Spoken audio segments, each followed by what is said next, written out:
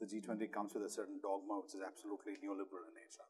And it is there to legalize, legitimize and make policies for big capital to make more profits from. Yeah, I'm Kshitij, I'm an activist from India and I'm participating in the People's Convergence G20. PPPs and an increasing role for the private sector is becoming such a strong discourse amongst governments around the world, and it's not just happening in developed countries, it's happening in developing countries as well, and it has significant impacts for social equity, for the whole nature of what governance is. Hi, I'm Vicky, I'm with Massey University.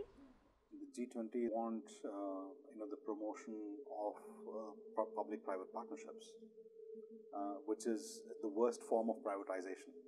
So there's not a bouquet of choices that you can make.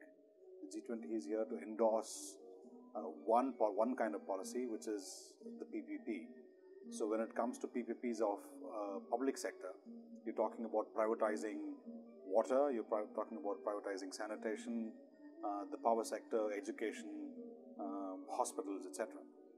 In whatever form they take, it is an increasing role of, more often than not, large corporations in the everyday running of basic services and infrastructure, with an increasing role also in key decision-making processes usually that happen in the state.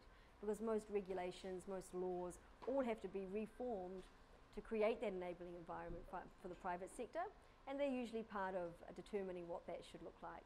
These are heads of state from 20 of the largest economies in the world.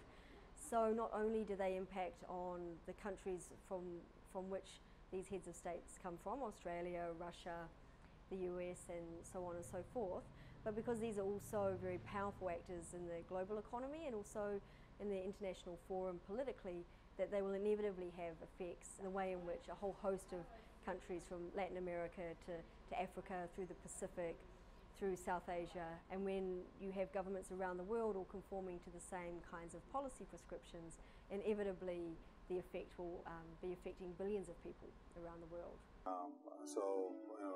And then without involving the 170 other countries, they make policies for the whole world. So that definitely implements the lives of every single person around the globe. So it's blatant neoliberal capitalism, and that's what the G20 is trying to implement.